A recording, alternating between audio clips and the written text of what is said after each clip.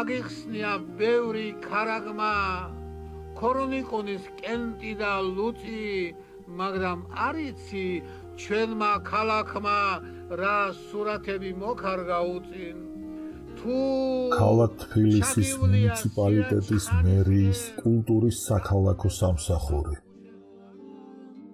ქალაქ თბილისის კულტურის განათლების სპორტის და ახალგაზრდულ საქმეთა საქალაქო სამსახური ქალაქ თბილისის მერიის საკრებულოს კულტურისა და განათლების კომიტეტი სტუდია კოცსი და საქართველოს კინოაკადემია შემეცნებით საგანმანათლებლო პროექტი რადიო კინოს ფარგლებში წარმოგიდგენთ იოსებ გრიშაშვილის წიგნის ძველი თბილისის ლიტერატურული ბოჰემა აუდიოვერსიას ძველ თბილისო დღეს ისე მკვეთრად ვეღარ შეგაქებ არ მაქვს უნარი მაგრამ ვამაყობ რომ ჩემთან ერთად დარჩები მუდამ გაუხუნარი ძველ თბილისო ჩემი მიზნები აღარ მაქვს გულში რომ გინახავდი გადაწყდა უნდა შევცვალო გზები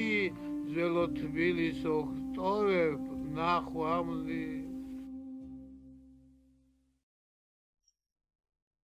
საქართველოს გული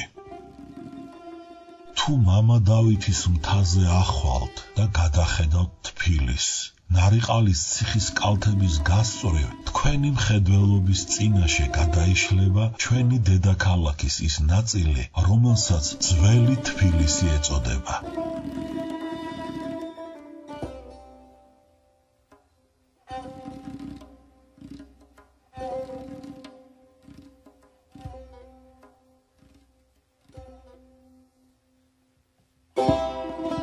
ნახევრად დანგრეული კედლები ნაამაგდარი ციხის მთის მაღლობიდან ქვევით ეშვება, მაგრამ შუა გზაზე წყდება. თუ ამ ნანგრევებს გონების თვალით გააგრძელებთ, ხაზი დაეშვება მტკვრისაკენ და გავა მეტეხის ციხის პირდაპირ. ეს იქითა მხარეა. აქეთა მხარის გალავანი კი დაახლოებით ძველი სემინარიის გვერდით რომ არის დაქანებული, ეს ნარიყალის დუღაბიც მტკვარში ჩადიოდა.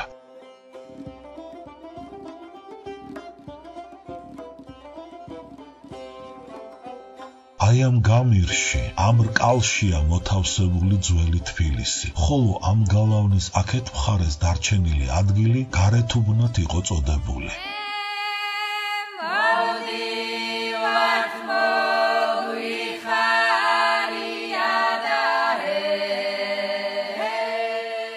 ძველად ამ გარეთუბანს გარემოში ბაღები და საიალაღო ველი ერტყა. ეხლამდელი ალექსანდრეს ბაღი წინათ სასაფლაოს წარმოადგენდა. კუკიის ხიდსა და დიდ ხიდს შუა ჭალა იყო. ნაზირ ბაღთან კი ლასტის ხიდი.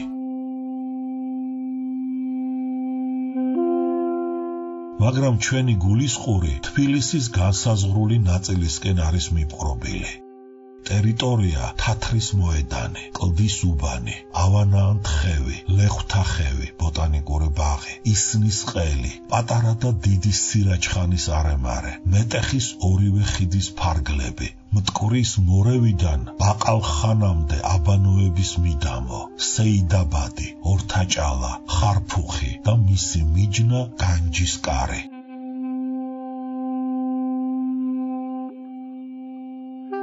დავიწყოთ თათრის მოედნიდან. თბილისი ცნობილია როგორც სავაჭრო ცენტრი. ამ სავაჭრო ცენტრად თათრის მოედანი ითვლება.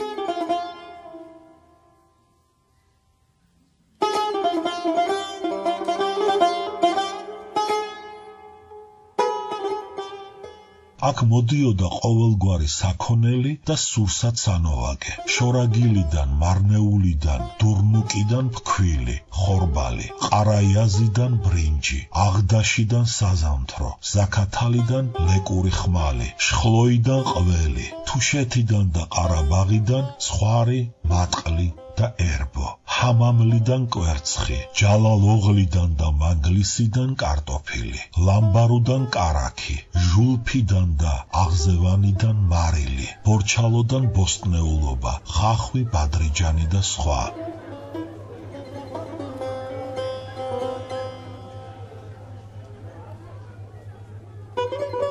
თათრის მოედნის შუაგულში გამართული იყო ყაფანი, დიდი სასწორი, საიდანაც საქონელი მაცხოვრებლებსა და ვაჭრებს ურიგდებოდა.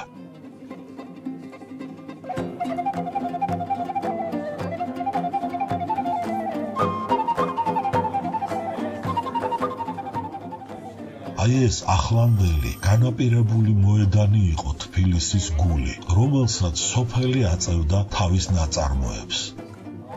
ერთი პატარა დეტალი. სოფლიდან მოსული საქონელი ჯერ ქალაქის მაცხოვრებლებს უნდა ეყიდათ და შემდეგ ქორვაჭრებს. ქორვაჭარი, გადამყიდველი. როცა ყაფანზე ბაირაღი იყო აღმართული, მაშინ ცხოვრებლებს უნდა ევაჭრათ. სრულ 12 საათზე ბაირაღს დაუშვებდნენ და ეს იმას ნიშნავდა, რომ ამის შემდეგ უნდა დაწყებულიყო ვაჭართა და სოფლელთა აღება მიცემობა.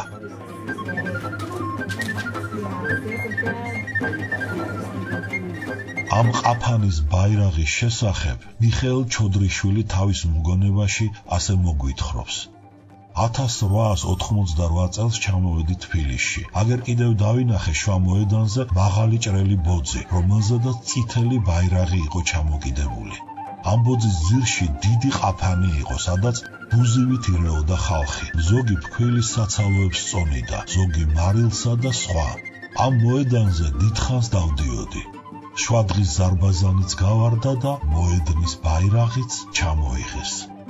რევოლუციის მატიანე 1924 წელი, ნომერი 2 და 3, გვერდი 312-313.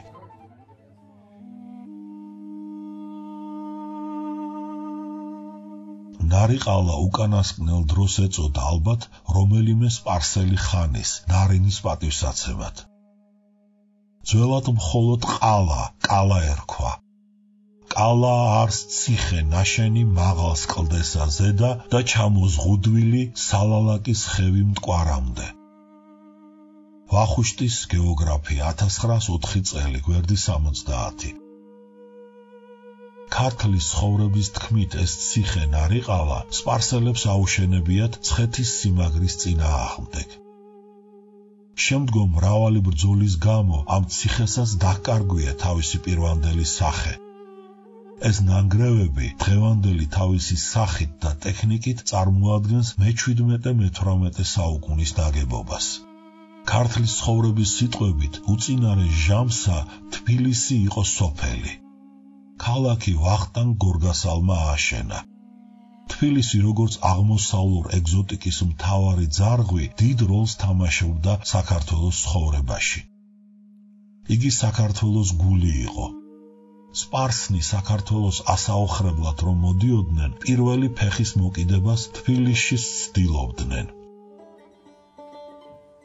თბილისი ისე მოხერხებულად არის აშენებული, რომ განცვიფრებული რჩებით მისი დამაარსებლის გამჭრიახობით.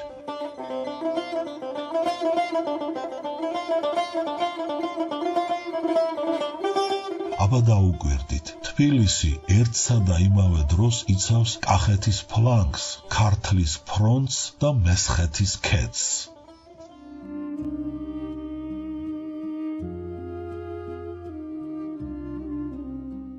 თუ ჩაგივლია სირაჩხანისკენ, დაკვირები ხარ ამ ქუშებს კარგად, გაგაოცევდა რუმბების სისქე და ჭიანურზე დაკრული ჩარგა. სიძველისადმი გრძნობა. პროექტში მონაწილეობდნენ კობაც ხაკაია, იოსებ ჭედლიშვილი, გიორგი ნინოშვილი, ნინო მღებრიშვილი, ირაკლიც ხაკაია. მიხვდები, რატომ არ დაერიდა ჩემი ლექსები პოეტთა კილვას და რატომ ცდილობ ამიერიდან ასე თამამად წარსულის ხილვას.